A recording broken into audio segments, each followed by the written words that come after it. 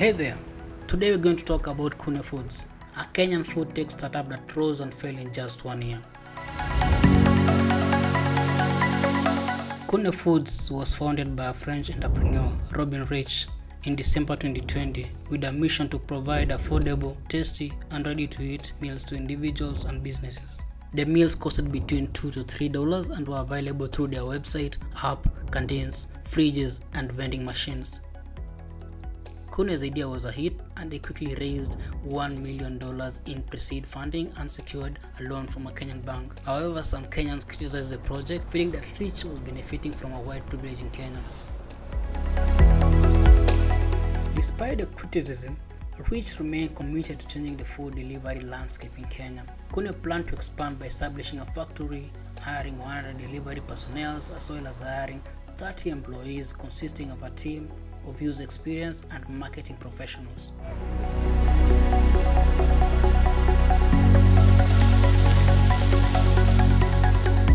Kune Foods utilized a hybrid cloud kitchen business model that mixed cloud and dark kitchen ideas. The company boasted of its capacity to deliver meals within 30 minutes after placing an order. They developed a food factory that could produce 13,000 meals per day, and they had plans to develop their own fleet of electric motorcycles.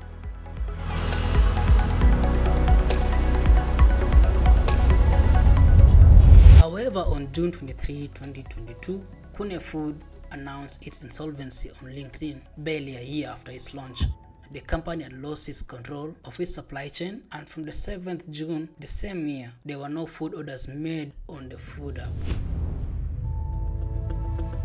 Some argue that Kune failed because it was trying to solve an non-existent problem, but the service industry in the region requires a huge overhaul and a dramatic improvement.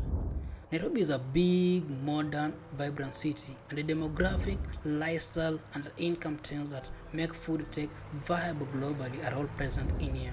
However, Kune's 6,000 individual and 100 corporate clients were not a direct representative of the market potential, and that is why it was experiencing a 30% week-on-week growth on meals orders at the end. Inflation, as well as failure to secure $3.5 million in growth funds, were the main reasons why Kune failed. Apparently, inflation eroded Kune's gross margin from 48% to just 5%. However, even if that were true, it is not a sufficient explanation for the outcome. Reecht tried talking to 100 investors, but they all passed, showing that something was seriously wrong with the Kune's number.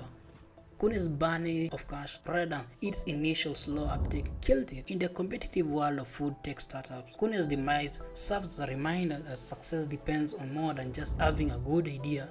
It requires a well-executed plan, efficient management, and the ability to adapt to the changing circumstances.